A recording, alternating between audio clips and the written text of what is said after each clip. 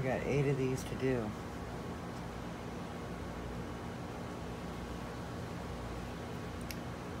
So then I'll do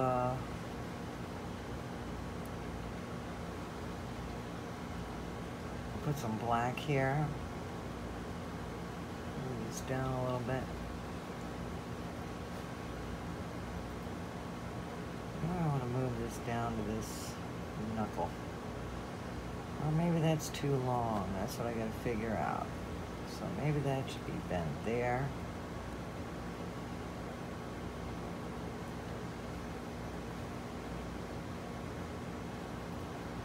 Then I'll do there. It's better to have them too long than too short, so I can always snip that off if necessary.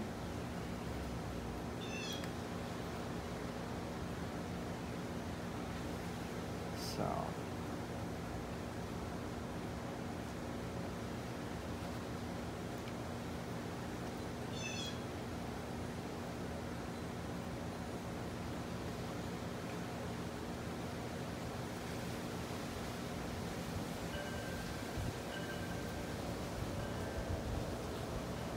See, that pipe cleaner holds that wool in pretty good. Maybe the best thing to do is do all your legs first, then put them on. I don't know. We'll find out. And then keeping track of where you are, because there's so many legs.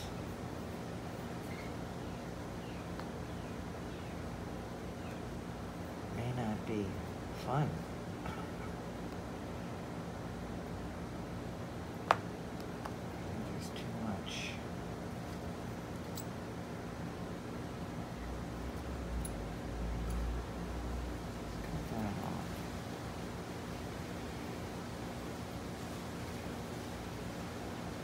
So this is all just for placement, and then you can go back and perfect.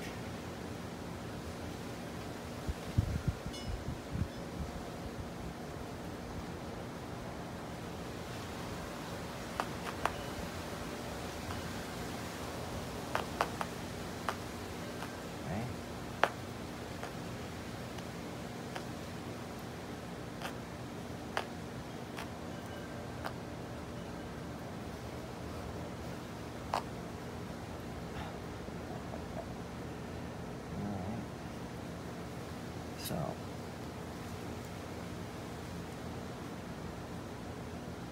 yeesh. See, now this one came out too. So I don't have that in there good enough. See, there's a hole there. It's my first tarantula. So I gotta work out the kinks.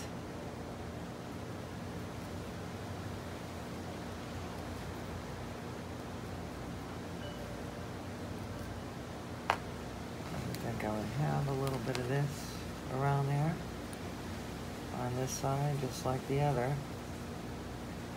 Don't stab yourself.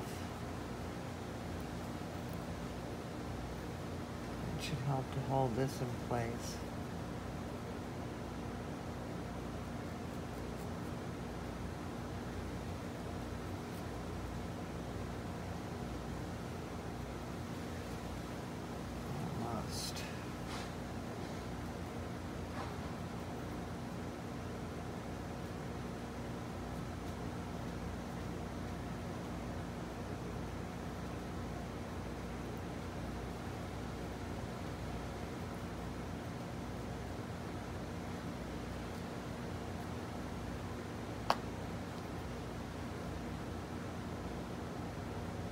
Okay, looky here. Here is the tarantula. So far, this is the back body that I'm gonna put on here. Now, I realized, duh, see how I have these hairs? Which way did this rascal go? I think it goes this way. Alright, so I gotta get that on there. I need to add some more of these little hairs. Eee! It's creepy! But anyway, dummy me looking at this, I had them stuck in this round part, his abdomen. But they really go in the thorax. All 8 legs. 1, 2, 3, 4, 5, 6, 7, 8. And then these 2 in the front, I don't know what those are, but here they are. I still have to do this one. And you can see that I've gotten just a couple of legs done. Now, this is a little sloppy here. I need to work on that. You know, and it's pretty hairy, but what I thought was really cool is the eyes. See, I got 2 big eyes. I looked up tarantula faces. And so I got 2 big eyes and then 1, 2, 3, 4 little eyes. So whatever it's doing, it sure can see what's coming after it. So I'm going to finish piping these. You know, I'm just going to go down a little bit more. I think these legs might be a little too big, and then I'm going to bend them the way I want them. So let's see, where did I leave off? All right, what leg is that? That leg's okay.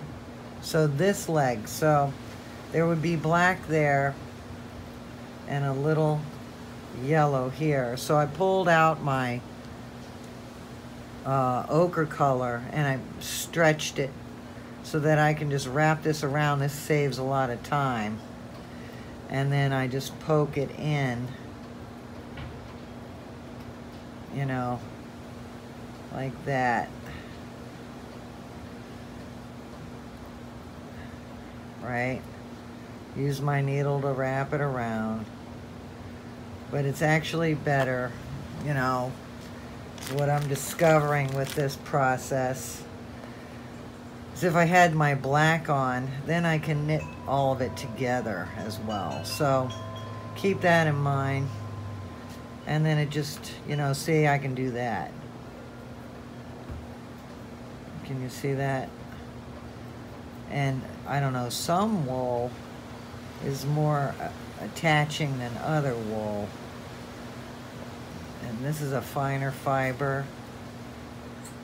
I need to learn more about the types of wool. So this is all an experiment.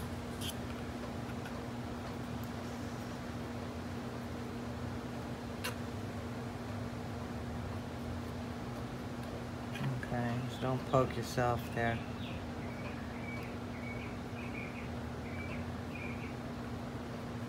And you can see I didn't put orange on every single one because you really don't need it. This needs a little more, you know. And then here's a little hazard is these little pipe cleaners. You know, if there's not enough wool on there, that's gonna stick out. And I also noticed on this back leg, it's got a little, I don't know, you know how a dog has an extra toe up here? Well, this has one there. I suppose I could put it in, what the heck. Just ball up some black and put it up under there. You see what I mean? That, double that over, put that there. Squish it down.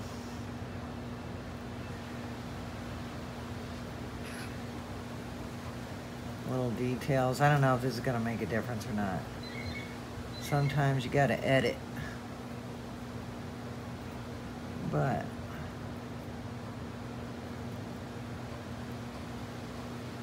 I guess maybe that's where when they stand up, it acts like a tripod and they won't fall over. Maybe that's it.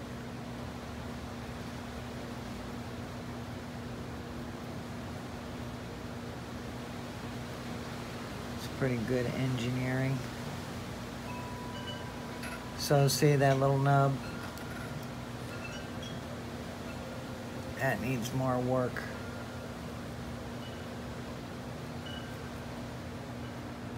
Well, that would make sense if he stood up and that acted like a little tripod.